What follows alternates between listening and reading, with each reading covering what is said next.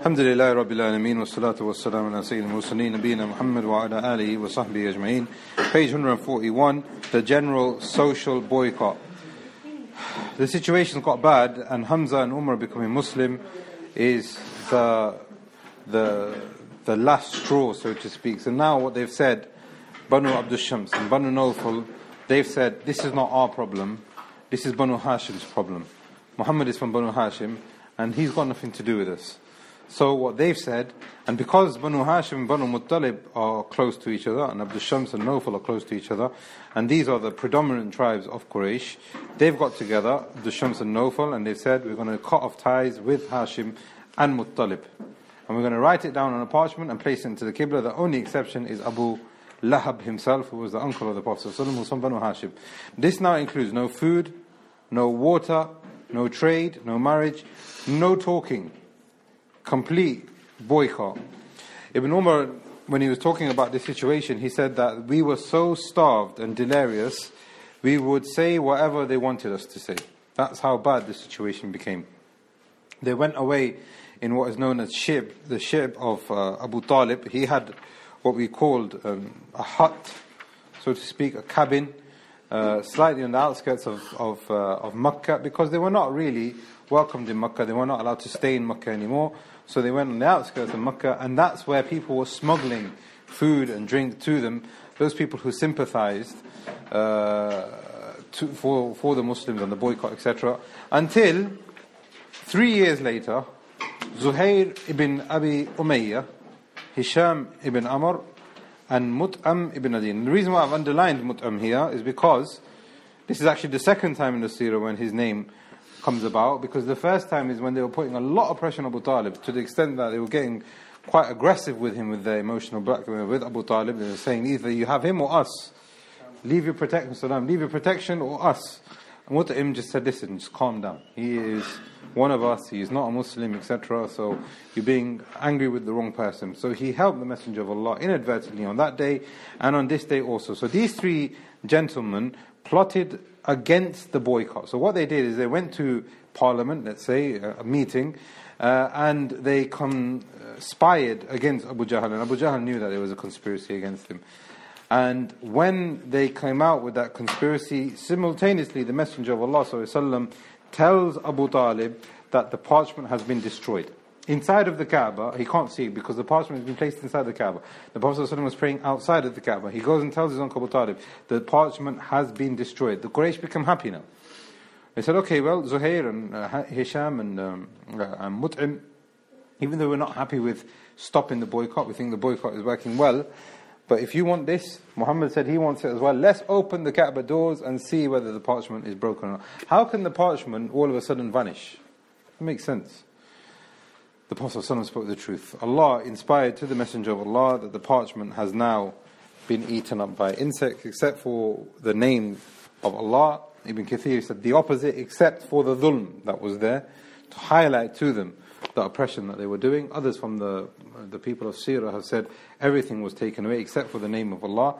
But either case, they now had the revelation of the Messenger of Allah ﷺ confirmed to them. Their response was, he's a magician, and this is just magic. It was here now, and I don't think this is mentioned in the book, it was here now with some of the people of Seerah, is that they asked for another sign to see whether he was speaking the truth, and he pointed at the moon, and the moon then split into two halves. And again they said, this is magic, he's doing magic again. So when people came in to Makkah, they attested that they saw the moon on one side, and it wasn't an illusion. Now what we can learn from this is that the Messenger of Allah ﷺ is being told that he will overcome the Quraysh. That's what a sign that we can learn with the moon splitting. But we can also learn with the parchment being destroyed is that Tawheed will return to and inside the Kaaba. And like we've said, with difficulty there is always a miracle. There is always a glad tidings given to the Messenger of Allah ﷺ.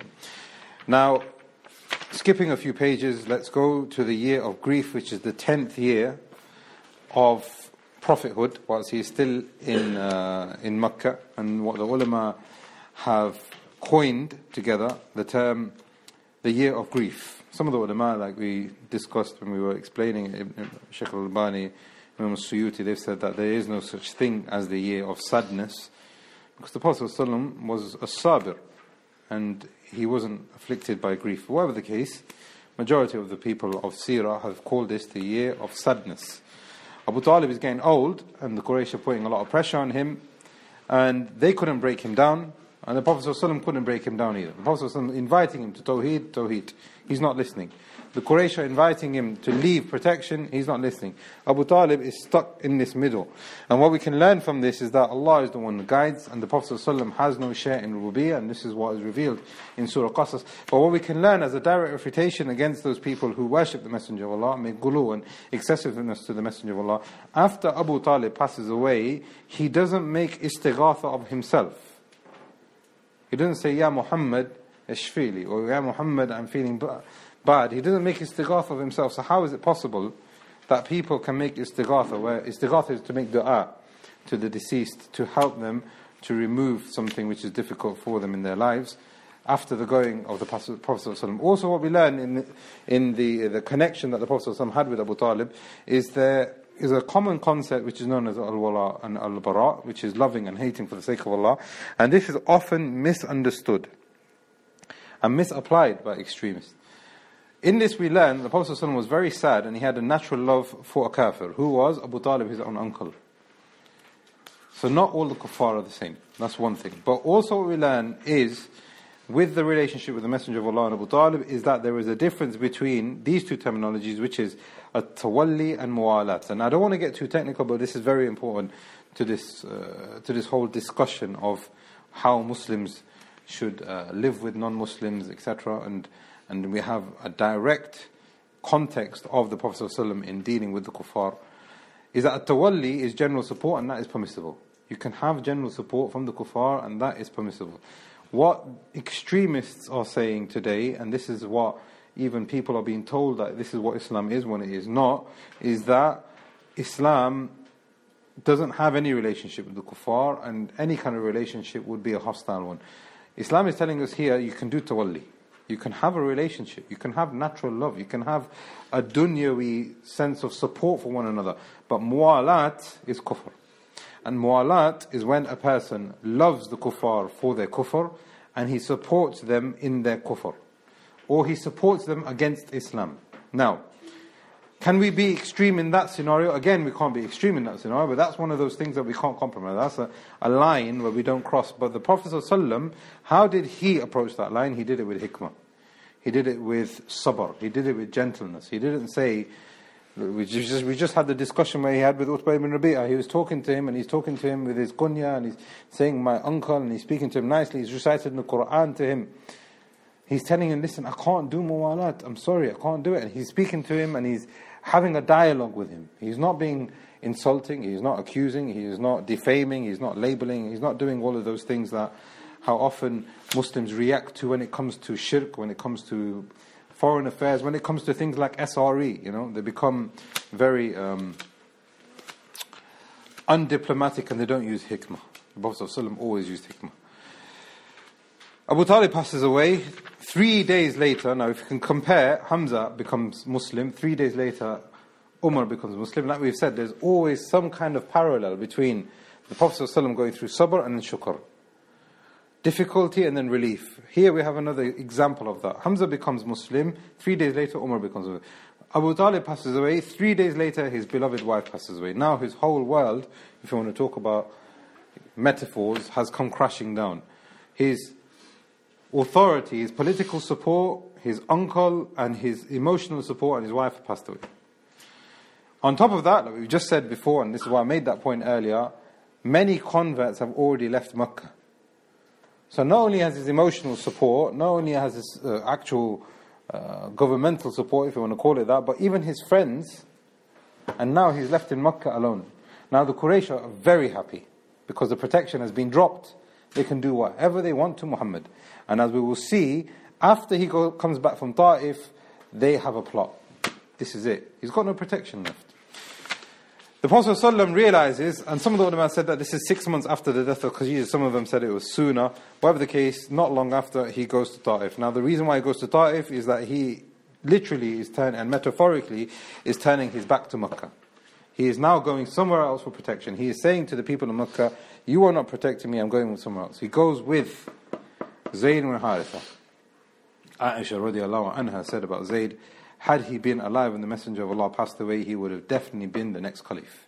This is the level of this man. At this stage in the Seerah, he was actually known as Zayd ibn Muhammad, the adopted son of Muhammad sallallahu alaihi wasallam. He takes him and they go out to Taif and they are ridiculed. They have sarcastic remarks being made about them. And the Prophet sallallahu alaihi wasallam stays there for a period of nearly 2 weeks until one of the foolish amongst them says, why don't we just beat them up? Why don't we stone them? Why don't we hit them with our baseball bats? And they were beaten so badly, they were bleeding. And there's another narration, which I believe is in another book of Seerah, I can't remember exactly, so I'm not going to quote it. The Prophet ﷺ almost lost consciousness. He didn't know where he was. He almost lost consciousness. Until when he got to a place, and this is when Jibreel comes down to him, he says, Jibreel, I have come down, and with me is the mountain, the angel of the mountains. If you want, Ya Rasulullah, we can get Ta'if crushed between these mountains. Now, is that far-fetched? No, it's not far-fetched, because the Prophet ﷺ had divine support. He had the unseen with him. And prophets and messengers before made dua and Allah helped them. Nuh is a perfect example. Salih, Lut, all of these Anbiya, they made dua and Allah gave them relief just like that. And He crushed the nation that rejected them and were violent towards them. The Prophet ﷺ knew that the dua would be accepted. However, he is Rahmatul lil Alameen. He is the best of mankind. He is the leader of all the prophets and the messengers. He was much more optimistic. And he said, I don't want that for them. Because from their progeny, I am sure that there will be people who come out who say, La ilaha illallah. And what we can learn from this, and like I've said, we'll try as much as we can to stop and take a benefit before we move on from every kind of major event. What we learn from this is that the Prophet ﷺ was not sent to kill. He was not sent to chastise and blame. That's the easy way out. All he has to do is lift his hands and that's it. It's finished. It would have been easier for him to kill. It's harder for him to have sabr and have ubudiyah and call towards worshipping Allah alone. And that's what he chose for his people. He's just been beaten. He was delirious. He was unconscious almost. He had that chance. He could have just acted out of emotion, but he didn't. He then directed his emotions towards Allah and he made a very long and heartwarming dua to Allah where he is complaining about himself. He's saying, Oh Allah, as long as you're not angered with me, I don't care what's happened. And I only complain to you about my weakness with the people. They have rejected me in Makkah, now they're rejecting me in Ta'if only because of my own weakness. And he continues in his dua and he continues in his night prayer, and then they enter back into Makkah and they are hiding in Hira. They can't go back to Makkah. There is no protection. So as people are passing by Hira, the Prophet ﷺ is there with Zayd. As people are passing by, they are calling people over and trying to speak to them. They see Al-Akhnas, they see other people, and they say, listen, I'm sorry, I can't. Until they see Mut'im bin Adi. Again, his name is underlined. This is the third time he helps the Messenger of Allah ﷺ. And he agrees to give him protection. So Mut'im takes the Prophet ﷺ, takes him to the Kaaba, and he announces the protection under his authority now to the whole of the Quraysh. The Prophet ﷺ prays 2 rakat at the Kaaba, and Mut'im assures 24/7 protection for the Messenger of Allah, to the extent that he himself used to guard the house of the Messenger of Allah, and he used to take turns with his sons. Now, Abu Talib has passed away, Khadija has passed away, and he's been rejected at Ta'if. What happens now, around about now, he marries Aisha, replacement. Abu Talib passes away, so that's an emotional replacement. Abu Talib passes away. Now the Prophet ﷺ is beginning to see dreams of him moving to a place where there are palm trees. And he said, I don't know, at this stage, I don't know, whether it's Yamama, which is Riyadh, or Medina. Huh? Yathrib, thank you. Yamama or Yathrib? A place that's got a lot of palm trees. Physical support has been replaced for the Messenger of Allah ﷺ also. And now people have rejected him, and now the author, page 170 onwards, all the way to 174, he talks about how people are converting into Islam just by seeing and meeting the Messenger of Allah. Not only are people, individuals entering into Islam, but the jinn enter into Islam. Whilst the Prophet ﷺ is reciting in the night prayer on his way back from Ta'if, the jinn are listening to him through the valleys. They've not heard him before because he's not gone down that route. But now he's taken that route through the valleys of Ta'if. Now he's coming back to Makkah through the valleys. The jinn are listening to the recitation of the Quran. Surah Jinn is revealed, Surah Ahqaf is revealed, and there is another narration where when he comes back to Makkah, he goes back out and meets the jinn, and that's when he recites to them Surah Rahman, and he praises them for their response to when Allah says, فَبِأَيْ آلَاءِ رَبِّكُمَا تُكَذِّبَانِ. Individuals are now coming in. Suwayd ibn Samit had some hikmah, he believes, that he inherited from Luqman, who Luqman was a wise man. So he came to the Messenger of Allah, he said, listen, let's level with each other. I am wise and you are wise. So the Prophet ﷺ said, alright, then speak. So Suwayd started speaking. The Prophet ﷺ said, this is Hassan, this is very good, but I have something which is better. He started reciting the Quran. Suwayd realized that this is a miracle. Uwais ibn Mu'adh, he came from the tribe of Aus, and he came to do some business with the Quraysh, and he happened to bump into the Messenger of Allah in Makkah. So the Prophet ﷺ says, Uwais, what are you doing here? Sorry, Iyas his name was. Iyas ibn Mu'adh, what are you doing here? So the Prophet ﷺ speaks to him, and he finds out that he's got some business with the Quraysh. He goes, listen, I'll make your journey here much more profitable. Believe in the oneness of Allah. And he gave him da'wah, and he ended up into Islam without praying one single salat, without knowing anything from the Quran. It's been narrated by others from the Seerah that he went back to Medina, and all he had was dhikr, subhanallah, alhamdulillah, Allahu Akbar. And that was enough to make him enter into Jannah.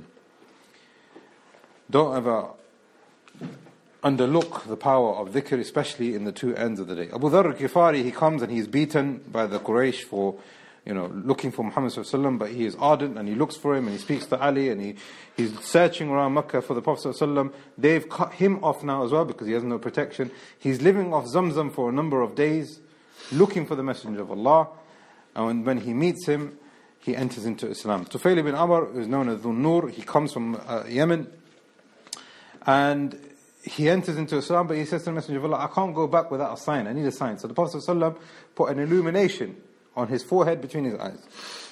And Tufail said, this is very good, but if I go back, they're going to be scared of me. It's like a light tube, or tube light, coming from his face. The Prophet ﷺ took that nur and put it at the end of his whip. And he became known as the Nur. When he went back, the whole tribe entered Islam, and later on they all tried to make Hijrah, and the Prophet ﷺ accepted them. And from this tribe, those came Abu Hurairah radiallahu anhu. Dumad al-Azdi came into Makkah, and he said, I feel sorry for this man Muhammad. Everyone's saying he's a madman, everyone's saying he's a poet, everyone's saying he's possessed. Dumad al-Azdi was a raqi. He said, let me go and benefit Muhammad and do ruqya upon him. Once I've done the ruqya, this whole problem is gone. Compromise, boycott, all of this is gone. Let me just go do ruqya upon Muhammad. Dumad goes to perform ruqya upon the Messenger of Allah sallallahu alaihi wasallam. The Prophet sallallahu alaihi wasallam just says, not even wahi, not even the Quran, he gives him the khutbatul haja. Dumad said, I have not seen anything which is more poetic, that can fill up the oceans in its beauty, than the khutbatul haja.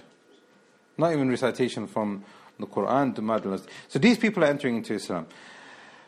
Like we said, Khadija gets replaced with Aisha. Not long after her passing away, Abu Talib gets replaced by Medina. Not long, we know that now, but this is now the 10th year of Hijrah. There's not long left until 10th year of prophethood. It's not long until he makes the Hijrah.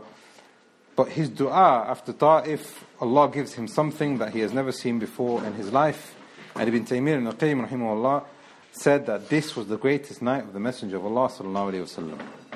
Jibreel comes down, opens the ceiling, and he takes the Prophet ﷺ's heart out and he washes it again, and he tells him to ride al-Buraq. And from Buraq they go to al-Aqsa, and he hits Buraq before the Prophet ﷺ sits down. He said, Buraq, calm down, because there is nobody more noble that's ever ridden you that will ever ride you ever again. Behave yourself to Buraq. Buraq takes him to al-Aqsa, and whilst he is traveling to al-Aqsa, the Prophet ﷺ sees from the dunya what he has not seen before. He sees dunes, and inside the dune, mountains of the sand, he sees Musa alayhi salam standing and reciting and praying to Allah. He sees 3 separate caravans, and one of those caravans he actually stops and benefits those people of the caravan, brings back the camels, and he carries on. He sees Masjid al-Aqsa and he leads the Anbiya in prayer. From then on, he left Buraq there and he was elevated into the heavens. And every single heavens he went to, he was asked for permission. The angels, the doorkeepers had said, is he allowed to enter? Who is with you? And Jibreel is saying, I have Muhammad with me. And then they let him in. And every Jannah that he went through, he met a Nabi and he met a Rasul. And we talked about some of the significances and the blessings. But what he saw on that night, in the dunya, he's never seen before. What he saw in the unseen on that night, he's not seen before. He saw angels, he saw Jannah, he saw Jahannam, he saw people being punished, he saw the goodness that was there in Jannah also. He saw prophets. He saw a tree. And this is Al-Amin. This is a man, whenever he spoke, he was eloquent. This is a man, whenever he spoke, he was truthful. But he said one thing that he cannot do, which is one thing that he can't convey. The Sidratul Muntaha, he couldn't describe to us. He goes, I see these colours, I don't even know what they are. I can't even begin to explain them to you. He said, I've seen these things that are insects and butterflies, looking things that are surrounding them, and this tree is so awesome. One side to the other is 100 years of travel. Its root starts off in the 6th Jannah and it goes up to the Arsh of Ar-Rahman. And whenever a wahi comes down from Allah, it changes the colour. And nothing can go above that sidr, that tree. And Jibreel says, this is where I stop. The Prophet ﷺ was elevated further and he spoke to Allah. Allah decreed for him 3 things on that night.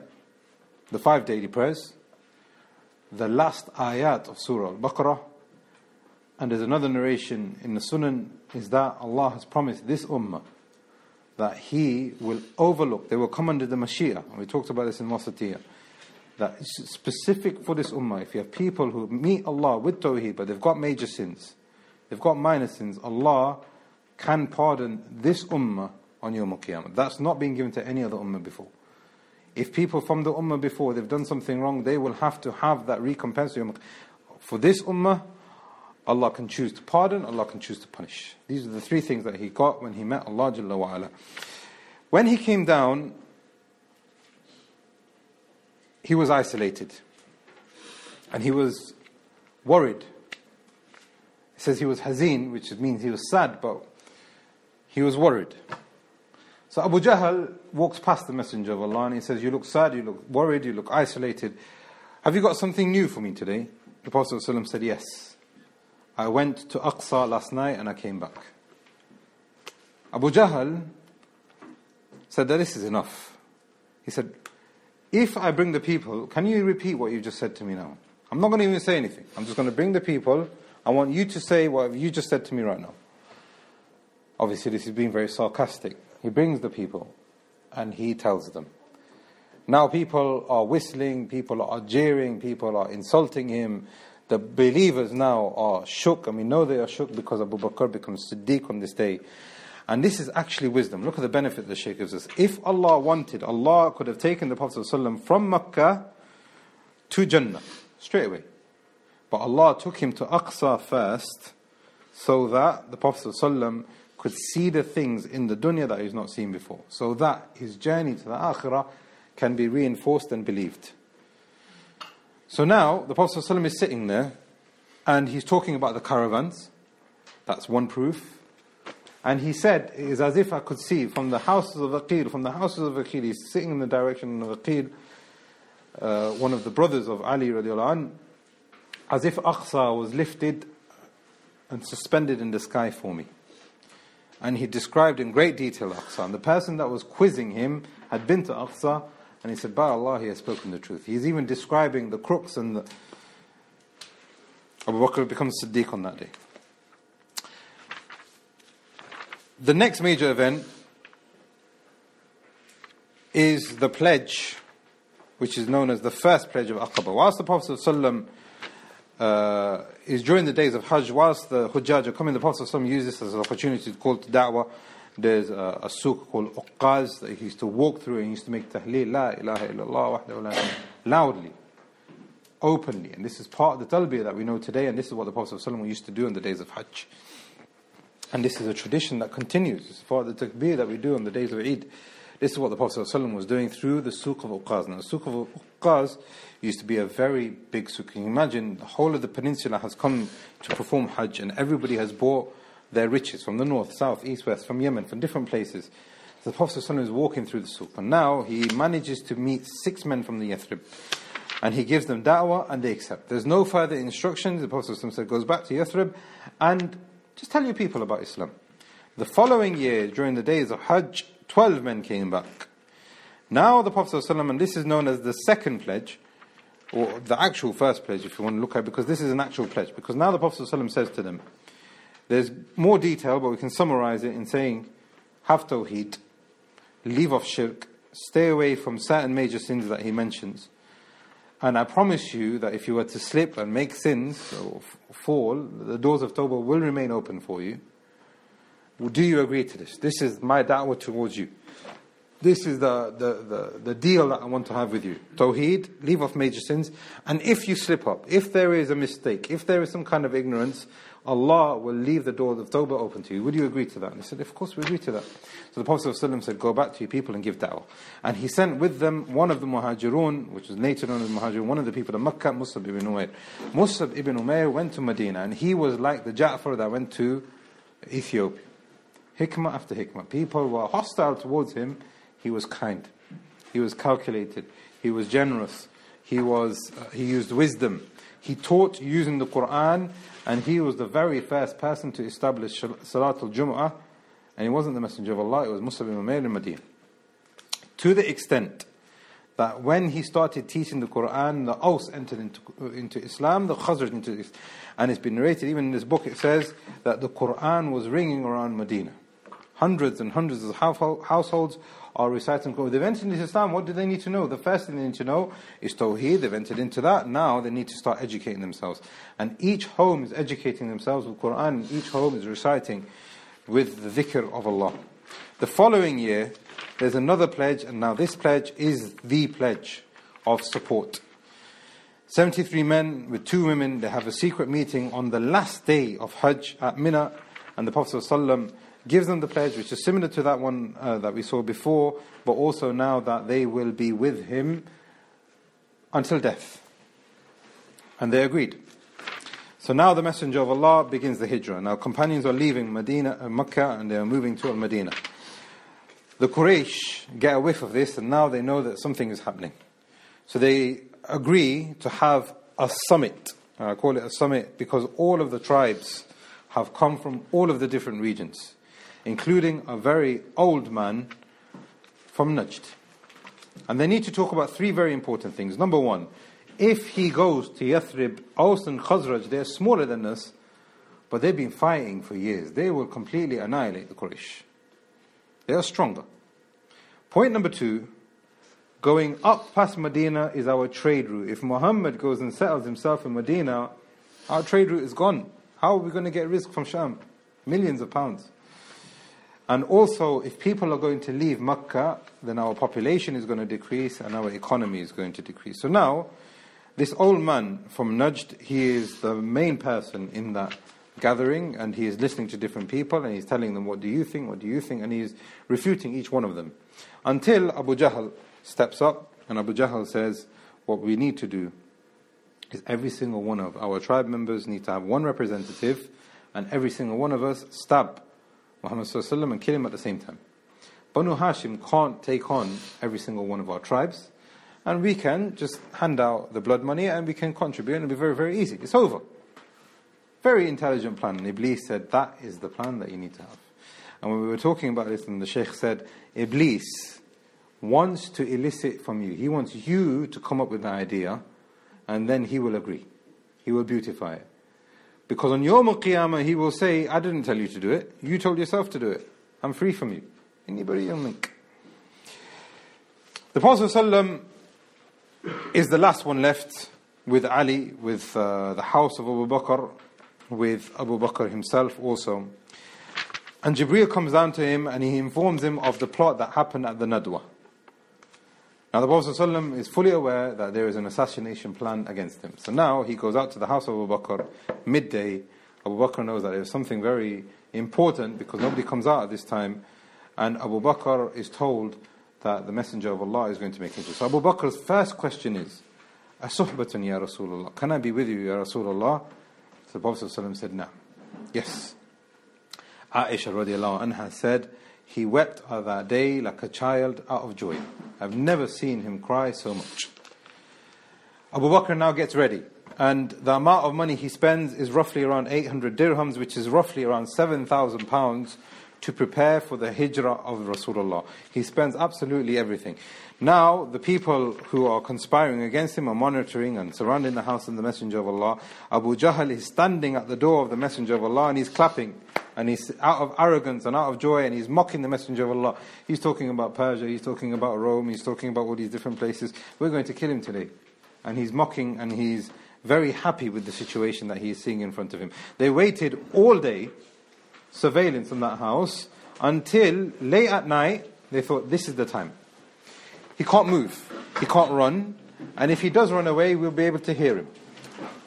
The Prophet ﷺ leaves his house in safety, reciting the Quran, and he goes to the house of Abu Bakr. They continue waiting, and as they are waiting, they realize that something is not right. So eventually, they storm the house, and they are asking for answers, and they are not given any answers. And they open the bed up and it's Ali there. Ali resembles the Messenger of Allah the most. So they start beating Ali up. He's still a young lad, 13, 14 years old. They're beating Ali up and Ali genuinely doesn't know anything. So now the Prophet ﷺ has gone out with Abu Bakr. Now, this plan is fault-proof, as in it is so well thought. And the Shaykh mentions one after another. Number one, he left late at night. He didn't leave during the day. Number two, he used a substitute in his bed. Number three, he was reciting the Quran and he was making tawakkul in Allah and making dua to Allah. Number four, he has a friend with him to support him. Number five, he didn't tell anyone, including Ali. He didn't tell Ali what was going on. And Ali genuinely didn't know. Number six, he headed north first and then, he headed south and then north towards Medina. He used roads which were not conventional. He hired a guide, and the list goes on. One of the things that he also did is he told Asma, come out with the shepherd, bring us provisions, we're going to stay there for 3 days. Asma was the only one who knew, and other people. The shepherd goes out, Amir ibn Fuhayrah, and he's able to cover up the tracks that Asma is leaving to and fro from Thawr. This clearly shows to us that tawakkul is not enough. And a person must have a very calculated plan. He must have the best possible means and then have tawakkul. The Prophet ﷺ stays at Thawr and Allah preserves him. The Quraysh send out a bounty, 100 camels on each one of their heads. 100 camels is roughly around 100,000 each. So whilst the Prophet ﷺ is walking and he is very confident, and he is walking and he is not panicking, his companion is panicking and he is looking left and right. And this is what Suraka Ibn Malik, the chief of the tribe of Mudlij, narrates. He says, in two men. One man, he was very, very calm and he was reciting something. The other man, he is panicking and he's looking left and right. So I saw them from a great distance. So I went with them, went close to them with the horse. The story is a bit longer, but what happens is that the horse keeps collapsing and then he gets close to them and he recites. The Prophet ﷺ is reciting and he makes an agreement that he's not going to say anything. So then Suraka is given a promise to the messenger by the Messenger of Allah. He says, yes, Suraka, how is it going to be when you are going to have the bracelets of Persia in each one of your hands? How will you feel on that day? And we talked about how that prophecy actually became true. Suraka became a devout Muslim, radiallahu anhu. There's also another incident that happened with Ma'bad. She used to have a service station, if you call it that. People used to go there and they used to rest. But that year there was a drought, so the animals didn't have much milk. There wasn't much for that she could provide to the people that stopped there. So she went, so she welcomed them, the Prophet ﷺ stayed, and she made an excuse. She said, look, I know you're traveling and I'm supposed to be hospitable towards you, but we've had a drought. We've not got enough for ourselves, let alone to give you anything. So the Prophet ﷺ says, give me a sheep which is the lowest of your sheep. There's not had any child, no nothing. So she said, there's the sheep, but what are you going to do with it? If it's not had a child, how's it going to give you milk? The Prophet ﷺ wipes over it and the milk starts pouring forth. And she now knows that this man not only by his character and the way he was speaking and the way he looked, and towards the end of Rahiq al-Maktoum, the author brings her description of the Prophet ﷺ before Hijrah and after Hijrah. She knew that this was the Messenger of Allah, and she knew that this was a miracle right in front of her eyes. And what we learn from this now is that the Messenger of Allah ﷺ, thanks, the Messenger of Allah ﷺ left her after benefiting her. He didn't take from her. He took what he needed, but he actually left her with a greater benefit. And for her husband, and for her business, and for the rest of her animals, because if one animal is giving milk, that's going to rejuvenate the rest of the herd and the rest of the stock. And now she's made her business come back. She's at a service station again. So when Abu Ma'bad came back, he was surprised. He's gone out looking for rizq, and he's come back and the rizq is there, and he was amazed. And when she described to him what she had seen, he issues out poetry. And now the ulama have differed. That poetry reaches Makkah. Is that a miracle that has been given through Abu Ma'bad, or was it the jinn that carried it? Whatever the case, the people of Makkah heard the poetry of Abu Ma'bad. So the family of Abu Bakr now have realized that now the Prophet ﷺ is close to Medina, because that's where the service station was. So they are safe, alhamdulillah. The Prophet ﷺ now arrives at Quba. The people are waiting and they're anticipating. Az-Zubair comes out and meets the Messenger of Allah, gives him fresh new clothes, and the Prophet ﷺ meets other people. More than 60, 70 other people have entered into Islam. And what we can see from this is that the Messenger of Allah is making hijrah. And even when he is making a hijrah from Mecca to al-Madinah, he is restoring life physically for the people of Ma'bad and their service station, for Suraqa, for other people. He met a shepherd, and he is restoring life and he is restoring iman. People are coming out to him and he's talking to them, and it's like a wind that is passing through the desert, sallallahu alayhi wasallam. He's reviving as he is moving along. So as he gets close to Medina, 70 other men have entered into Islam. Zubair comes out after a caravan had come over, and he comes out and he gives them some fresh new clothes. He is wearing white, Abu Bakr is wearing white, and they enter into Quba, and they come out, and it's a day of Eid. They come out in their best clothes, they come out with their armor, and it's a whole celebration. Prophet ﷺ stays with Banu Amir for 4 days, and they were looking after him. Then he moves on the 5th day, he performs Salatul Jum'ah, and then he enters into al-Madinah, and he commands the people of Medina to leave the camel alone, because as he's entering into Medina, people are happy. People are singing. And they're saying, come with me, Ya Rasulullah. And they're trying to grab his camel. And they say, come to my house. Other people say, come to my house. Prophet ﷺ said, everybody leave the camel alone. The camel has been commanded. Until it went to an open plot of land, deserted plot of land, which belonged to 2 orphans. Look at the rahmah of Allah. 2 orphans are going to get their reward until Yawm al-Qiyamah. This is where Masjid Nabawi is. Like Surah Kahf. The Prophet ﷺ could have gone to his house or his house and say, look, this is a built-up house already, we're just going to convert that into a masjid. No. Allah decreed that this camel is going to go to a plot of land to benefit 2 orphans until Yawm al-Qiyamah. The camel dropped its knees there, and that's where the Prophet ﷺ commanded that that's where we're going to build Masjid al-Nabawi. Society is now built, as the author is saying here, page 227. He's talking about the building of the masjid, which is iman and learning, but then he goes on to talk about brotherhood, which we talked about is a social benefit, is a financial benefit. So now, as soon as he's gone into Medina, he's talking about iman, he's talking about worship, he's talking about learning, he's giving importance to those things which are part of your deen, but he's also giving part, and when the Shaykh was explaining these are hadith when he entered into Medina, he's talking about these hadith, some of them are well known, some of them in Imam al-Nawawi's 40 hadith. He's talking about being good to the other Muslim, and he's talking about not hating one another and be nice to one another and to be brothers to one another. What the Prophet ﷺ is establishing is social unity as well as financial unity. And what this does now is it sets down an infrastructure for people to live by. They have iman, but they also have dunya. Also, and I was going to omit this as part of the summary, but I think this is very, very important. This is so important for us to all understand, and if there's one thing that you're going to take away, it's this. Very important.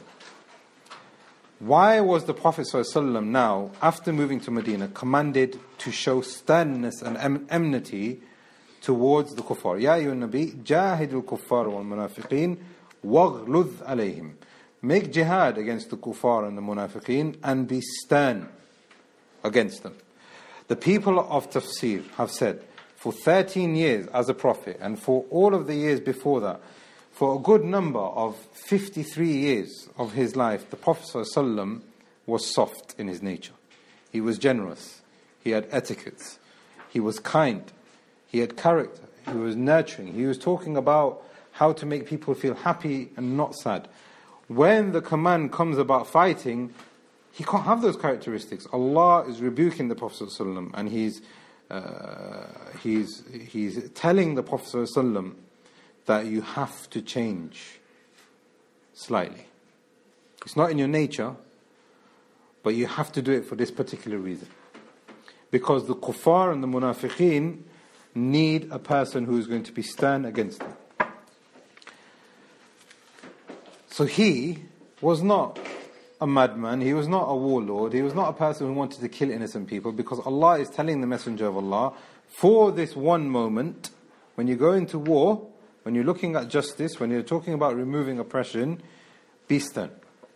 When you are out of that scenario, go back to being how you were. Be soft, be kind, be rahmatul alameen. So from this what we learn is what is the intent of fighting. And Allah talks about it, and this is what the author talks about in Surah Al-Hajj. أُذِنَ لِلَّذِينَ يُقَاتِلُونَ بِأَنَّهُمْ ظُلِمُوا. Fighting has been prescribed for them because they have been oppressed for a number of years.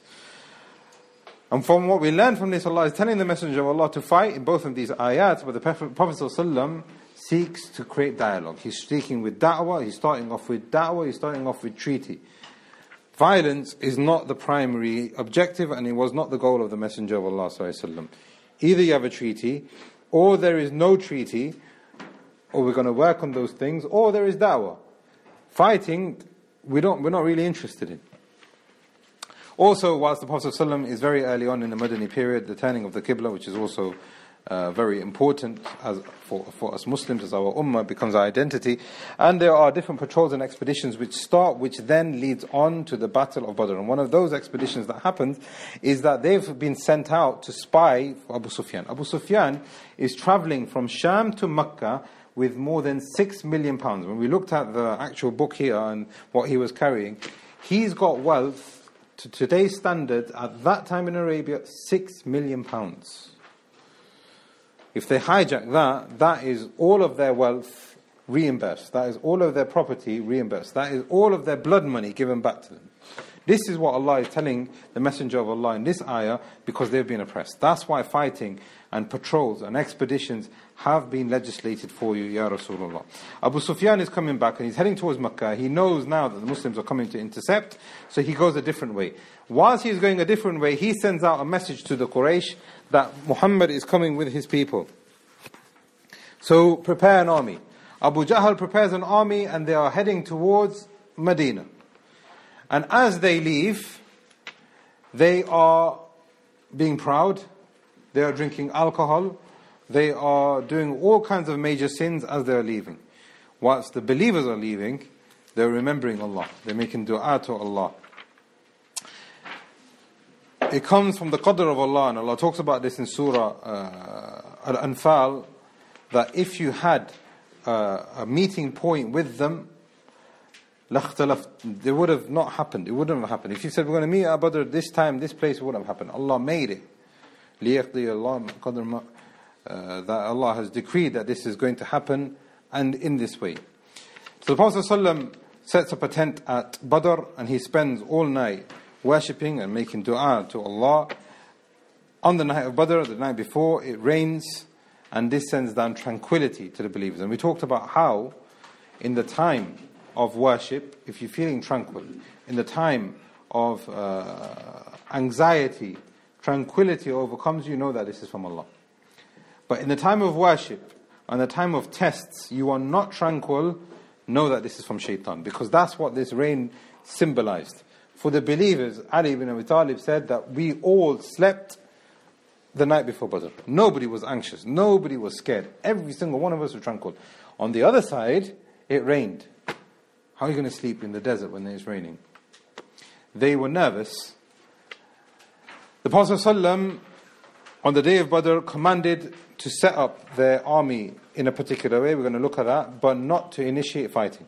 The Prophet ﷺ continues supplicating to Allah in his tent until Abu Bakr hugs him from behind and says, "Enough, Ya Rasulullah, enough. You've been supplicating all night long.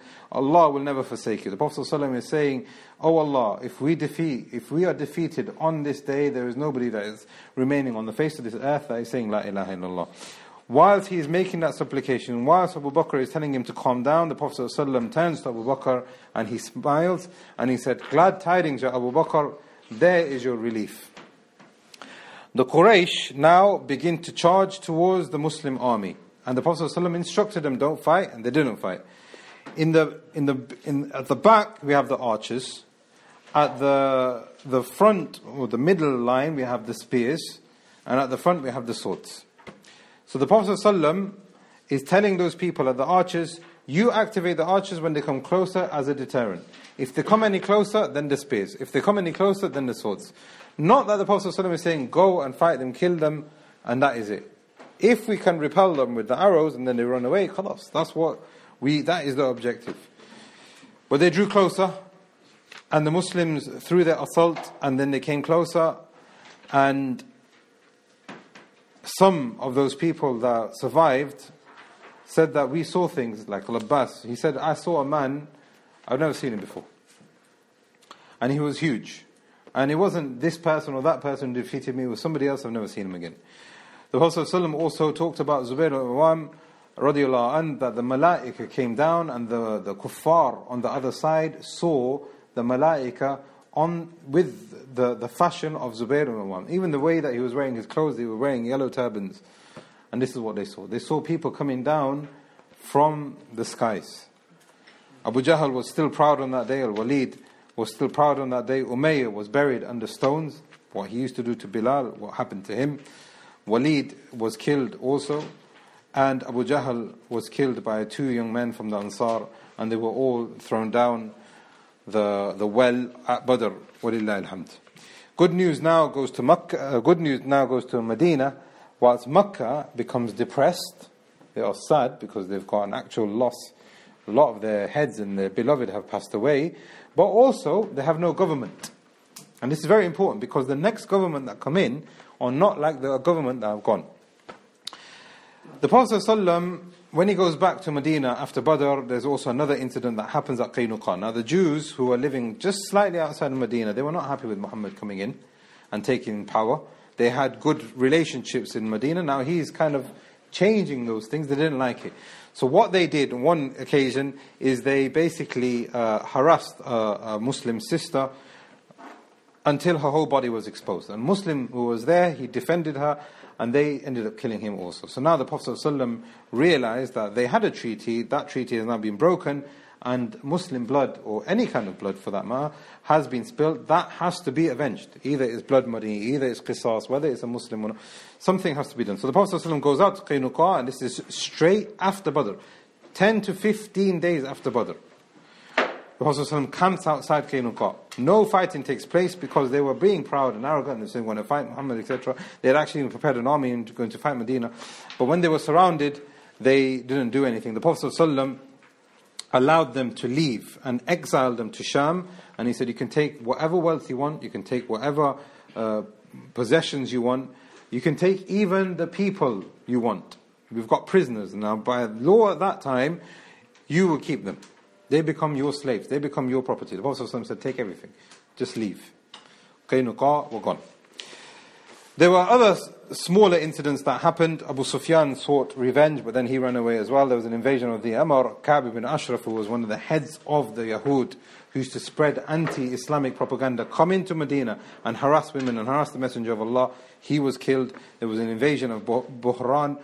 And Zaynab and Haritha, whilst all this is going on, the Prophet ﷺ is still sending out caravans to intercept Qurayshi wealth, because their wealth has not been given back to them, the Muslims. You know, their property, their blood money, all of these things that they left behind in Mecca, they've lost it. So the Prophet ﷺ is still sending out caravans. Zayd intercepts one of them. This now leads to the Battle of Uhud. Quraysh, they were defeated at Badr. Now one of their caravans has been lost they want to seek military action once again. The Shaykh said, about the Battle of Uhud, there was not as many ayat that have been revealed about one particular incident except for Uhud. Almost the whole of Surah Al-Imran is talking about the Battle of Uhud. So now, the Quraysh are coming closer. So the Prophet ﷺ gathers the believers around and he says, listen, we've got one or two options. Either we defend Medina here, or we go out to Uhud. Uhud was considered as being outside of Medina at that time. So the Prophet ﷺ is saying, I don't want to go. And this shows you his level. This is the way he's saying. Allah is saying, وَغْلُظْ عَلَيْهِمْ. But if he can be, not going out and fighting, he would do that. And this is what he wanted to do. He wanted to remain behind and see if they are going to come. If they come, then we can fight them. From here, it's likely that they'll run away, just like they did last month. Abu Sufyan led 200 people and they ran away. Prophet ﷺ is saying, no, let's stay behind. The Ansar, a lot of the Ansar didn't witness Badr, and this is very important. Why didn't they witness Badr? Why were the Ansar missing at Badr? Because it wasn't planned. It wasn't a battle. So if people were to say, well look, it was 300 against 1,000 and we should have tawakkul and we should go and fight, all these countries are attacking the Ummah, etc. That's not tawakkul. And look at what the Prophet ﷺ did when he had his Hijrah. More than 15 steps of having a firm plan and then tawakkul. Badr was just coincidental. He went out to intercept that caravan and it turned into a war. So the Battle of Badr was not a prescribed engagement. So the Ansar, some of them missed out on this. So they've said, no, we were not there on that day. They are coming for us. We want to go out and meet them. Some of the Muhajirun, Hamza and others said, yes, we have to do this. Zubair, Umar. So the Prophet ﷺ agreed, so they went out to Uhud. The Fajr of that day, or the day before, Ibn Sulul has gone out, who was the head of the Munafiqun. He is, as they're going out, is talking against the Messenger of Allah. He is not doing the right thing, and we should go back, and we're going to get destroyed, etc. And some of the believers, and these are some of the people who entered into Islam from the very beginning, were taken aback by this fitna, to the extent that 1,000 people left to go Uhud, 300, a third of the army went back because of the da'wah of Ibn Sulul. Now what this teaches us is that when people start leaving the sunnah of the Messenger of Allah ﷺ, it becomes very easy for us not to submit. It becomes very easy for us not to be united, 300, 700. And it becomes very easy for us to start spreading and accepting rumors, even if it's against the Messenger of Allah, even if it's against our aqeedah, even if it is something which is in the Quran. They will start saying, well, chopping the hand is barbaric and there are no women's rights and we need to change some of these things. And the Muslim strategy was like this. And you can see the white lines here, that's the Muslimun, and the red lines there are the Quraysh. Now the Quraysh are expecting the Muslims to come from here. The Muslims took an alternative route and they came from here. Now this is very important. Why? Because now they are stuck in this valley. Another thing happens now is that all of the main men for the Quraysh are here and all of the weaker men are here. If the Muslims are coming from here, they're going to fight the weaker men first. The Muslims have archers, they've got aerial threat over the enemy, they don't have that. What this does now is that they can't flee, because if they flee, they're going to flee towards Medina. They know that there's at least 300 people in Medina, so they can't go towards Medina. The only way is that they can go either back to Mecca or that they are going to be defeated. So it's a very strong plan for the believers. The Prophet ﷺ says to the archers, do not move. 50 of you, you're going to stay on the archers. From 700, it's only 50. Stay at the top of the mountain. Even if you see us winning, even if you see us losing, whatever the case, do not move. As the battle begins, the Muslims are wiping them out. 3,000 against 1,000, the believers are overcoming them with ease. Until the mushriks had been defeated, and it looked like that. The archers came down and they saw the booty in front of them. They saw all of the wealth that they left behind. So the archers came down. Khalid bin Walid sees this as a narration that Iblis was on top of one of the mountains and he called out to Khalid. Khalid came from the other side of that mountain there and attacked the believers from the back. Now the Muslims, they are in the red lines. They have captured the archers, so they've got the archers. They've captured the mount, so they've got the archers. They are in the valley, and their strong men are at the back, and the weak men are at the front. This mistake has led to a lot of Muslims dying. To the extent that the Prophet ﷺ was left with only 9 people around him, and the only thing he could do was flee into the mountains. Not flee to Medina. He didn't flee from the battlefield, but he fled to a different tactical position. So now, the Prophet ﷺ is surrounded by roughly around 9 from the Ansar, and they are being killed one at a time with ease. To the extent that the Prophet ﷺ is now hiding, and he has only Sa'ad ibn Abi Waqqas and Talha ibn Ubaydullah to defend him. The Prophet ﷺ, his tooth is broken. The Prophet ﷺ, his bottom lip has been hurt. His armor from his helmet has cut in to his cheek, sallallahu alayhi wasallam. And what we can learn from this is that when a group of people leave the Sunnah, when a group of people start being happy with their sins, the Ummah will become weak. The Ummah will become depressed. The Ummah will become overcome, and the enemy power will dictate over us.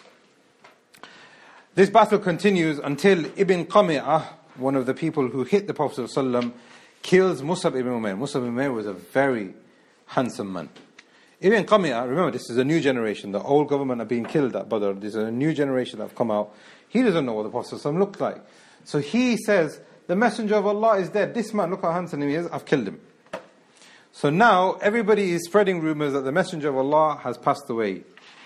Now depression and confusion spreads around the believers. The Messenger of Allah is dead. What do we do? Alhamdulillah, Ka'b ibn Malik sees the Messenger of Allah, and he makes the call that the Messenger of Allah is alive. Alhamdulillah. And the Prophet ﷺ has several attempts to turn away and to make an escape route. Finally, he makes an escape route. Now the women have heard that the Messenger of Allah is in trouble, and they are coming. Aisha is coming, and the auntie of the Messenger are coming, and all these people are coming, and they are helping out the believers. The Quraysh make a final shout to the believers. Abu Sufyan calls out, Muhammad, are you alive? And the Prophet ﷺ tells Umar to reply to him. And there's a small dialogue which basically concludes as in saying that the Messenger of Allah is confirmed alive, and Tawheed continues, Islam continues. And Abu Sufyan says, next year, 4th year of Hijrah, at Badr again. After the Battle of Uhud, there were a few different expeditions. One of those expeditions led to a Muslim killing a mushrik by accident. So the Prophet ﷺ needed help in paying the blood money. He goes to Banu Nadheer, and he says to Banu Nadheer, who were Jews, they were very wealthy, Banu Nadheer, can you help us pay the blood money? So they said, go sit next to this wall, and we'll get the money for you.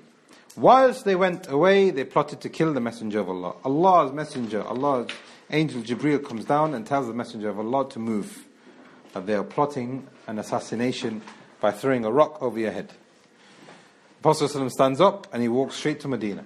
The companions that were there with him at Nadheer, they didn't know what was going on. When the Prophet ﷺ, on his way back to Medina, tells them that they were proving to be treacherous. The Prophet ﷺ prepares his army, and there was a siege for about 1 to 2 weeks outside Nadheer.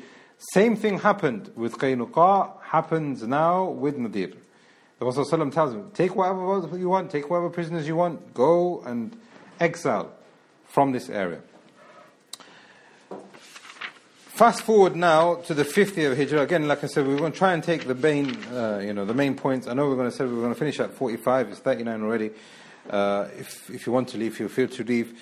But we'll carry on bi'idhnillah until we finish. The Battle of al-Ahzab happens now in the 5th year of Hijrah. Now, this is one of the greatest tests. The reason why is because this, we can even call it a world war. The reason why is because the whole of the peninsula have gathered around al-Madinah.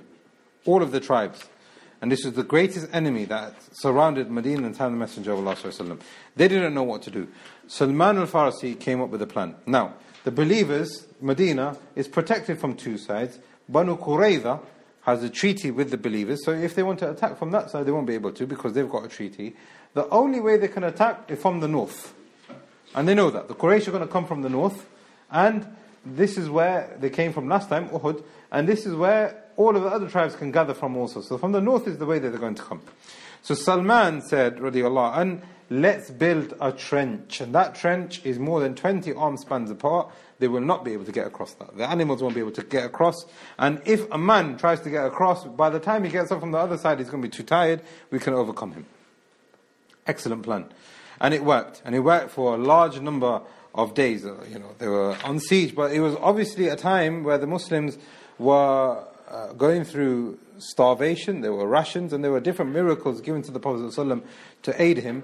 But there was a problem now. The Jews, al-Quraytha, said, we can attack al-Madinah from the south. And if we can do that, all of these 10,000 mushriks will be at our service. Imagine how much money we can make.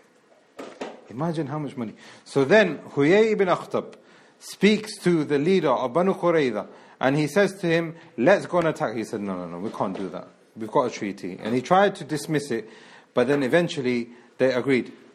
So they prepared an army. The believers are now sandwiched. They've got the mushriks from the north. They've got the Jews coming from the south. What do? The Prophet ﷺ was very optimistic. Even though Allah describes the believers in having their hearts come towards their throat, it was a very difficult situation. They were genuinely very, very scared, the believers. The Prophet ﷺ was very optimistic. He said, actually, this is their downfall. And he spoke the truth. Prophecy came true. A man from this side came from the trench, and he came over to Medina, and his name was Nu'aym ibn Mas'ud al-Ashja'i, and he said to the Prophet ﷺ, I want to enter into Islam, completely unprovoked. And the Prophet ﷺ says to him, okay, but we need you. Nu'aym, what he did is he went round to the Jews, he went round to the different tribes, and he started talking about the negative traits of all these other people. The Jews, do you really trust them? Quraysh, do you really trust them? The Ghatafan, do you really trust them? All of these people are treacherous, and you know them. The Jews are treacherous. The mushriks are treacherous. And what happened is the plan worked. Now, there was confusion. Now, there was distrust amongst the Ahzab. And now, Allah, from the Prophet ﷺ's dua, a strong wind came. And that wind was carrying rain. That wind was carrying very cold temperatures. And we looked at an example of a sandstorm which, was very overwhelming over the whole city. It completely drove away all of the people. More than 10,000 people were driven away. Banu Quraytha, even though they had an army and they were heading towards Medina, they stopped. And then went back. So after the Prophet ﷺ finishes with al-Ahzab, he comes home, and he now has to deal with Quraytha. He knows that there is a problem with these people. So the Prophet ﷺ goes there, and there is a siege outside Quraytha. And Quraytha are in a very bad situation because they can't continue the siege because they themselves don't have enough rations. They are very tired. The temperature is very cold. So Quraytha eventually surrenders. And Allah's messenger sends for Sa'd ibn Mu'adh to come from inside of Medina, to come outside. So it's completely neutral, impartial. He wasn't there at Quraytha. The Prophet ﷺ tells him, this is what's happened, now you decide. And the Prophet ﷺ walked away. Sa'd ibn Mu'adh said that these people need to die. All of them need to be killed. And the Prophet ﷺ praised him. He said that this is the decree with Allah from above His Arsh, Jalla wa'ala. It's the exact same thing that Allah Himself has decreed. Now, a person might look at that and think, well, look, Islam is a violent religion. How can he go and kill more than, thousands of men instead of imprisoning them, put them in jail or something? Why do you want to kill them? This was a fair decision. The reason why is because they, over and over again, broke treaties. And if they were allowed to live, they would have carried that on. Another problem with these people is that they possessed more than 1,500 swords, 2,000 spears, 300 coats of armor, and 500... And the reason why that is bad is because that is what we would consider as nuclear weapons as today. That is a lot of weapons. If we let them live, if we put them into exile like we did with the Qaynuqa and al-Nadheer, they will use that and they're going to attack Medina, guaranteed. The only way is to stop these people. And at that time, the only way was to annihilate people. Now, this is a very important point. And I think I'm going to make this point afterwards, which is that there are some prescribed laws and rules. Cut the hand of the thief, behead the apostate, kill people in this manner if they are treacherous. But the Prophet ﷺ didn't enforce that upon us. The ruler must be wise when he is trying to create justice within his own country. So now if there's blasphemy laws in one country, and that's going to create a worldwide, human rights campaign against that country, and then they're going to blame Islam because of that, then it's that country is at fault. It's not Islam. Because the Prophet ﷺ has given us utensils and he's given us tools to use our aql. And he says, listen, if killing people is going to create more harm, then don't do it. If killing people in this scenario is going to have a greater good, then do it. But he himself didn't want to do that, but there is a greater good. So the point that I'm trying to make here, especially in the day that we're living in today, cutting the hand of the thief, all of those things, all of that is leeway. And the Sharia gives us that. And we will see more examples of this as the seerah goes on. In the 5th year and the 6th year, there were different expeditions that happened. And what we learn from all of this also is that the believers don't believe in Islam doesn't believe in divide and conquer. The kuffar will come into a Muslim country and they will try and make one group of people, one culture, attack another culture, even though they are brothers and they have iman. Islam didn't do that. Islam sent out patrols, they sent out delegations, they sent out expeditions in order to create unity. You can keep your culture, you can keep your language, you can keep everything that you want. You can even keep your religion. In certain instances, he said, listen, you can remain Christian, let's have a treaty, or you give us the jizya, or something like that. Islam doesn't believe in that, and that is very important because that then refutes the idea that Islam was spread by the sword, or the objective was to spread Islam by the sword. Yes, Islam did spread by the sword to some degree, but to some degree it didn't. It is because Islam doesn't believe in divide and conquer. The 6th year of Hijrah, there was the Battle of al-Muraysi, which is towards Makkah, and this is not really a very important battle for the sake of the battle itself. It is after the battle, the Prophet ﷺ has the munafiqun who become more vocal, the most vocal, you could say, probably up to this stage. They create a story that his wife Aisha has had an affair against the Messenger of Allah. Can you imagine that? The Messenger of Allah, he is married to a Siddiqah, and she is now known as Siddiqah because of these ayat that come out after al-Ifq. But she is a Siddiqah and she is the daughter of a Siddiq. They said that she had an affair with another person. The wife of the Messenger of Allah had an affair with a different person. After the Battle of al-Ahzab, the Prophet ﷺ married the wife of his son. Islam said that no, that wasn't his son. Zayd ibn Haritha. So now the munafiqun are using that and said, look, he's marrying, this is incest, this is just terrible. Another plot. The ifk was a plot. So now, after the Muraysi, they are becoming very, very vocal. And this created a lot of problems for the Messenger of Allah, and it's harmed the Messenger of Allah ﷺ, and it was a huge test for him. The reason why is because revelation stopped for one whole month because of this problem. The hypocrites were increasing and spreading their rumors and rejoicing, to the extent that some of the companions themselves got involved, and they became confused. Aisha radiallahu anha said that I've never felt a sadness up until this point, and never suffered in this manner. Abu Bakr radiallahu anh, wasn't visiting the Messenger sallallahu alaihi wasallam in the same manner. He didn't know what to say. She would say to her father Abu Bakr, can you go and give him a reply for me and for my behalf? Abu Bakr used to excuse himself. Abu Bakr, for the first time in his life, couldn't speak to the Messenger of Allah. This is the one who was with him in Thawr. Until 10 ayat came down to make her a Siddiqah. Now here's another proof of the thing I was just saying a moment ago. Did the Prophet ﷺ punish the hypocrites? No, he didn't. And a lot of the ulama have said the reason why is because the Prophet ﷺ didn't see it having a greater good. This person has gone against the ayat of Allah. They have mocked the Messenger of Allah. Surely he should be killed. But the Prophet ﷺ didn't see. So now, how is that with the Prophet ﷺ in his time?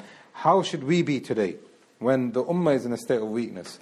I'm not trying to say let's get rid of the sharia and our punishment schemes, and I'm not talking about let's change our religion. I'm not saying that. I'm saying that our governments, our homes, our communities, our societies, our cultures, the ummah as a whole need to be more diplomatic, and they need to be more learned, and they need to employ more wisdom. There's no doubt about that. When you're speaking to the kuffar, when you're walking down the street, when you're talking about politics, when you're talking about incidents like this.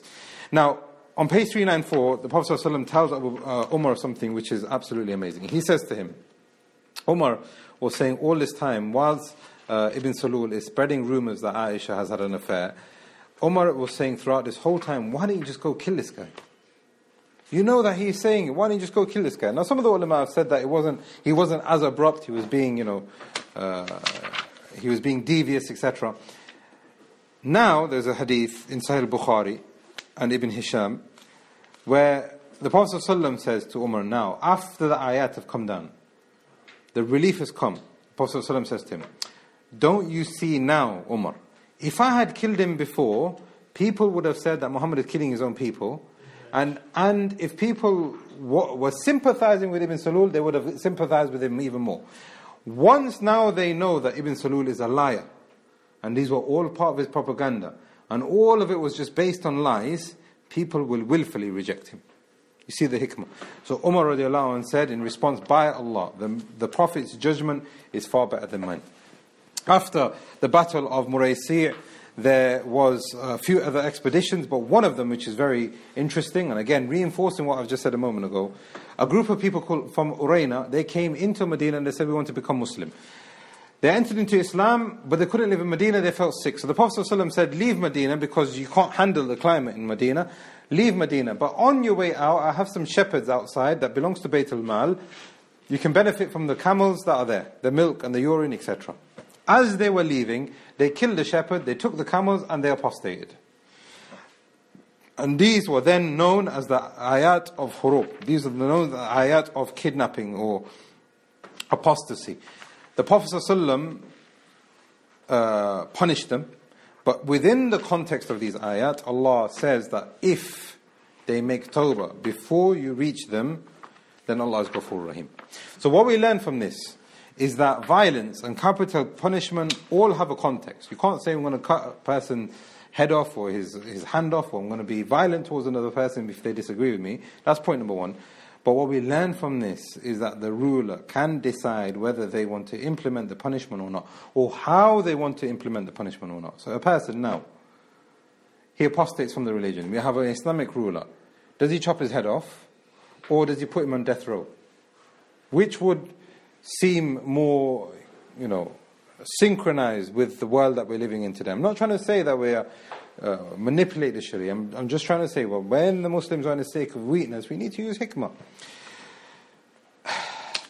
The 6th year of Hijrah, the Prophet ﷺ sees some dreams. And in those dreams, he is making umrah, and he is shaving his head. And he sees those dreams over again, and he knows that this is from Allah. And Surah Al-Fath is being revealed in describing the Hudaybiyah. The Prophet ﷺ gives that news to his companions, and they are all ecstatic, and they all put their ihram on, and they leave for Makkah. As they get to Makkah, the Quraysh stop them. One by one, another diplomat is sent, another person is sent. The Prophet ﷺ is speaking to each and every one of them, and they are trying to make the Prophet ﷺ either compromise or leave. And the Prophet ﷺ said, we're not going to compromise, we're not going to leave. And every single one of them are failing. The Prophet ﷺ then decides, okay, well, they keep sending people to us, let's send a person into Makkah. Who can we send? The Prophet ﷺ says, Umar. Umar says, no, I'm the wrong person. I'm too harsh. I've left on bad terms, and I'm not as strongly related to the people of Quraysh like Uthman. Uthman is gentle. Uthman is clever. Uthman is rich. He comes from a very affluent family. Send Uthman in. Uthman goes in. He speaks to Abu Sufyan, and he's speaking to Abu Sufyan for so long, giving him da'wah, and he's speaking to him so nicely. Abu Sufyan, after hours and hours, says, listen, Uthman, you can go do Umrah as much as you want, and then leave. You're under my protection. Uthman says, I can't do that. Rasul of Allah is outside, and you're making me do Umrah alone. Either we do it together or nothing. Whilst Uthman is speaking to Abu Sufyan, he's using hikmah, he's speaking to him nicely, they're speaking frankly, and they're behaving themselves with each other, and it's a nice, pleasant interaction that they've had. The people outside of Makkah have thought that Uthman has been killed. So then the Prophet ﷺ, without any weapons, takes a pledge with them. that we are going now to avenge the death of Uthman, and death until death, basically. We've got no weapons, but we can't leave Uthman. They took the pledge, but at that moment, Uthman comes back. And he then finds out that they've taken a pledge, then he takes a pledge himself also. The Quraysh send out Suhail ibn Amr, and then the Prophet ﷺ becomes happy, because Suhail means sahl. Sahl means something which is easy. The Prophet ﷺ was optimistic, and he said, Suhail, he's a sensible person. He is coming, the Quraysh have sent this sensible person now, maybe we can agree some kind of a treaty. And they did. And they agreed to 4 main things. Number 1, the Muslims can't perform Umrah this year, they have to come back next year. Number 2, there is no war between us and you for 10 years. Part of that is our friends will not fight against your friends, and your friends will not fight against our friends. If anyone leaves Makkah to go Medina, they must be returned. This is the summary of it all. Now, this has been classed as a fath from Allah. That this was an apparent victory. Not the fath of Makkah itself. This was the day when Allah helped the religion, and it became apparent in the peninsula. Because now the author says, war is abolished.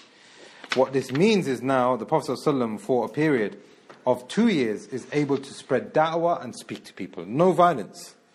He can just go and speak to people. Dialogue, treaties, be nice to people, show them the beauty of Islam. He sends out 14 different letters to different locations. Some of them enter into Islam, some of them enter into treaties, some of them end up rejecting. And what we've learned from those letters that the Prophet ﷺ sends, and all of them have been documented here in the book, which is that the Prophet ﷺ used a great deal of hikmah, and he went straight to the point. So if you are speaking to someone, hikmah and getting to the point is very important. The 7th year of Hijrah, and this is one of those battles that the Prophet ﷺ had, which was an aggressive and oppressive battle type of jihad. It wasn't defensive. He himself went out to Khaybar. And the reason why is because Khaybar was a huge financial powerhouse. They had a lot of economy, they had a lot of military strength, and that was the only strength that remained in the peninsula. So they went out there and they lay out there for siege for a number of days. There was a bit of fighting that was going on until the Prophet ﷺ had a Jew that came out, and he taught the Prophet ﷺ that this is their water channel that's going into their fortress. If you cut that off, they'll all come out. That's what he did. The Muslims ransacked Khaybar, walillahi alhamd. Some of them said, now there's a dispute here, did they overcome or did they surrender? And we talked about this in the dars. What seems to be apparent is that they surrendered. And because they surrendered, they handed voluntarily their wealth over to the Messenger of Allah. But they said, Ya Rasulullah, please let us live, let us continue. There was more than 40,000 palm trees. You don't want to destroy that, you don't want to put us in exile. We can continue that for you. And the Prophet ﷺ agreed that this now became Muslim land, you can carry on working, we take 50 and you take 50. Ibn Umar said, after the day of Khaybar, that was the first time I ate to my fill. All of this time I never knew what it felt like to eat to my full. Aisha, look at the simplicity of Aisha radiallahu anha. Instead of saying we can choose whatever dish we want, dates was very, basic kind of food at that time, and it still is now. She said, I can choose whatever date I wanted. Not whatever dish I wanted. Whatever date, at least we've got now a variety of dates, Aisha radiallahu anha. Also, this was joyous because Muslims came back from Ethiopia, and the Prophet ﷺ now marries Ramla, and after the battle of Khaybar, he marries Safiya, and all of this has a great deal of hikmah. In the 7th year of Hijrah also there was that of Riqa, and in this battle there were a few incidents, but most of which were the mushriks, they ran away, and this is when the fear period was prescribed, should I say. The following year now, he performs the Umrah, which was the compensatory Umrah, which was agreed with the Quraysh, and whilst he is there, Al-Abbas, the uncle of the Messenger of Allah says, here's Maymuna, she wants to marry you. She was the only woman who proposed herself to the Messenger of Allah, and he accepted. After that Umrah, he returned. There were a few expeditions that happened. One of them led to the Battle of Mu'tah. Now the Battle of Mu'tah, the Prophet ﷺ is continually sending out da'wah. He sends out Al-Harith ibn Umayr al-Azdi to a village in Sham. Now the village in Sham is not Roman. They've got Roman ties, but they're not Roman. He wants to invite that village to Islam. Al-Harith al-Azdi is going to that village, but he gets intercepted by the Romans, and then he is killed. So the Prophet ﷺ sends out 3,000 people because he thinks is that village has killed him, not the Romans. 3,000 people, more than enough for that village. Send them out. Whilst the Prophet ﷺ is sending them out, he puts Zayd ibn Haritha in charge, and he says, if you pass away, then Ja'far. If you pass away, then Abdullah ibn Rawaha. And he sends them out, and he says, this is Sahih Muslim. Fight in the name of Allah, for the sake of Allah. Those who disbelieve in Allah, do not be treacherous. Do not ambush them. Do not kill any women or children. Do not kill the elderly. Do not kill a worshipper. Do not destroy their plantations. Do not destroy any trees. And do not destroy their buildings. These were the instructions that were given to the Prophet ﷺ, or he gave to them in this offensive kind of jihad. Now, as we were talking about in the dars, and I think it's a very important point here, he said, do not kill a worshipper and do not kill their monks, in another narration. Had it been that Islam wants to kill kufr, then they should be the very top of those people who should be killed. There would be no concession. So Islam doesn't want to have a fight against kufr. Islam wants to convert kufr so that they become Muslim themselves. Islam has jihad prescribed so that it can remove oppression. The Romans now think that the army is coming for them. They prepare 2,000 men. 2,000 men against 3,000 Muslims. The Muslims are fighting. Zayd ibn Haritha fought fiercely. He got killed. Radiallahu anh. Muhibb al-Rasul, the Prophet ﷺ received wahi and he started weeping. That was his son, fostered son. Ja'far, radiallahu anh, held the banner with his right hand, got cut off. Held the banner with his left hand, got cut off. Held the banner between his neck and his chest, head got cut off. And the Prophet ﷺ said, I can see Ja'far has his arms replaced with wings and he can fly wherever he wants in Jannah. Dhu Janahin. Abdullah ibn Rawaha, he continued fighting. He became the next Amir, as the instructions were of the Prophet ﷺ. And as he is fighting, he is talking about, to his soul, about the benefits of the Akhirah. Whilst in Medina, the Prophet ﷺ is informing them what is happening and he is weeping. And then he looks up and he says, a sayf from the suyuf of Allah has picked up the banner. Who's he talking about? Khalid bin Walid. Khalid bin Walid becomes the Amir. This has not been given as instruction by the Prophet ﷺ. It was their own ijtihad. Khalid bin Walid says, listen, I've got a plan. We're losing this battle. Only 12 have died. 200,000 against 3,000. Only 12 have died. It's not huge. But how are we going to win this? I mean, it's not conceivable. Khalid said, I've got a plan. Number one, every time we go and fight, you fight for a prescribed period of time. We've got 4 parts of the army, east and west, or right and left, north and south, or front and back. What we're going to do is we're going to systematically swap. What that does is it changes the faces of the army, who they are fighting against the Muslims. So now the Romans are thinking, well, I was fighting this guy in the morning, now I've got new faces I'm fighting in the afternoon, I've got new faces I'm fighting after Asr. These guys have got a large number. What it also does is that whilst the flanks are moving, the animals are moving, the sand is going up in the air. What that seems is it gives the illusion that there's people coming from the back. And Khalid bin Walid said, remain united. What happened was the Romans became fearful. The plan worked. They said, we're fighting new people all the time. There's dust in the back. We need to go back. And they went back. And that had a huge impact on the peninsula because it created a good reputation for the believers. And now they were using tactics that have never been seen before. And because it's from Bani Adam's nature that the weak will follow the strong, people were entering into Islam voluntarily. Treaties and people entering into Islam. The Prophet ﷺ enters into Mecca on the 8th year. And this happens because one of the Quraysh allies attacks one of the Muslims allies. The Prophet ﷺ gives them 3 solutions. Either you pay blood money, either the Quraysh, he says to the Quraysh, either you pay blood money for the people that have been attacked, or you free yourselves from Banu Bakr because they are the ones who attacked, so let us go deal with Banu Bakr, or end the Treaty of Hudaybiyah and let's go back to war. There was no firm response, so the Prophet ﷺ prepared an army and they headed towards Mecca.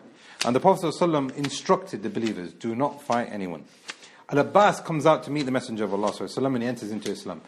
He sees Abu Sufyan, and Abu Sufyan goes to the Messenger of Allah and he sees the generosity of the Messenger of Allah. He enters into Islam. So now there is this whole procession that is entering into Mecca peacefully. And the Prophet ﷺ is giving different tribes their different banners. so that the people of Makkah can see different colors, they can see different cultures, they can see different languages.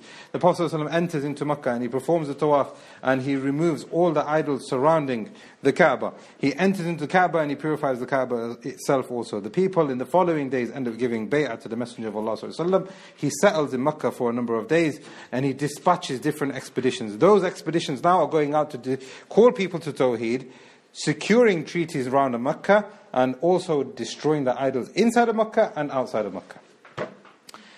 And from the hikmah that there was no fighting happening on the day of Fath, the weapons and the strength and the energy is still there with the believers.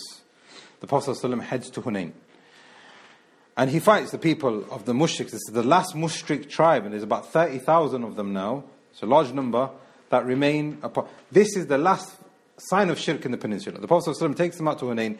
They are defeated because their pride got the better of them, the believers on that day. When the Prophet ﷺ supplicated, the angels came down.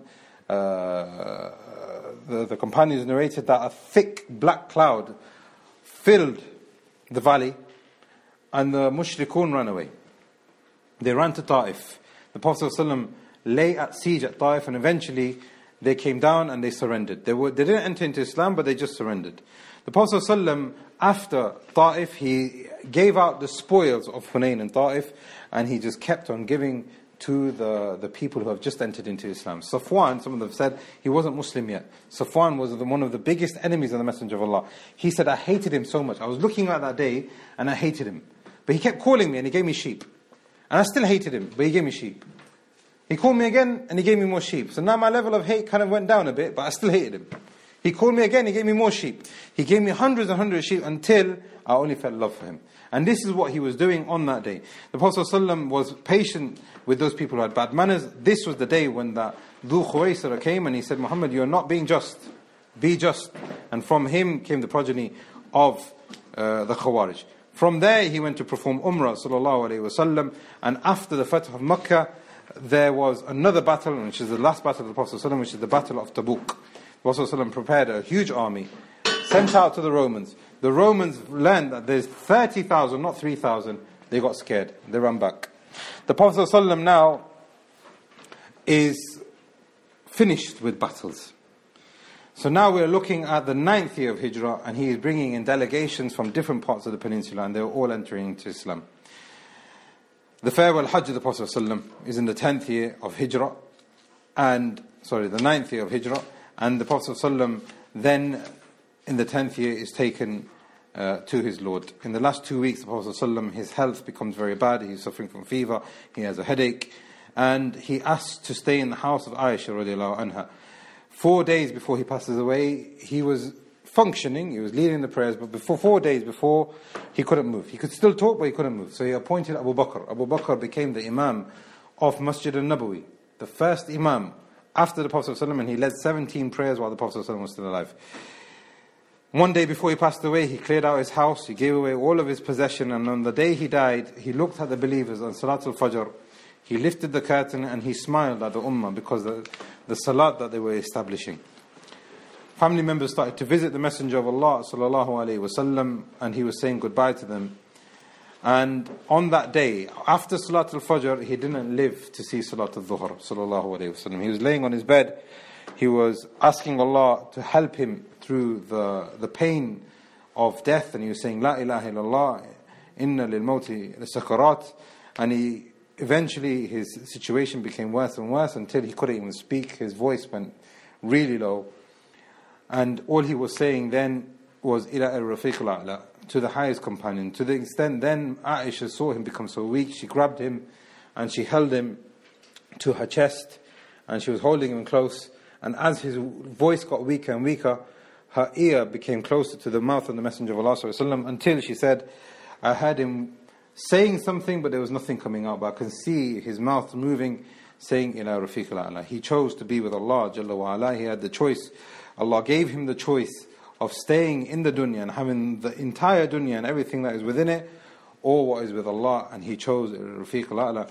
And the 12th year, so the 12th of Rabi al-Awwal, in the 10th year, the Prophet ﷺ of Hijrah, the Prophet ﷺ passed away. He was 63 years old, sallallahu alayhi wasallam. On Tuesday, they washed him, and on Wednesday, they buried him. This is the Seerah of the Messenger of Allah, sallallahu alayhi wasallam. We ask Allah's pardon for going over it so thoroughly and so quickly and not thoroughly. And ask Allah to make this beneficial for us all, and that we learn from its benefits, and that this is not the last time that we read and benefit from the Seerah, and that Allah is pleased with us, and that He makes us with the Messenger of Allah sallallahu alaihi wasallam in the dunya and the akhirah. هذا والله أعلم وصلى الله على نبينا محمد وعلى آله وصحبه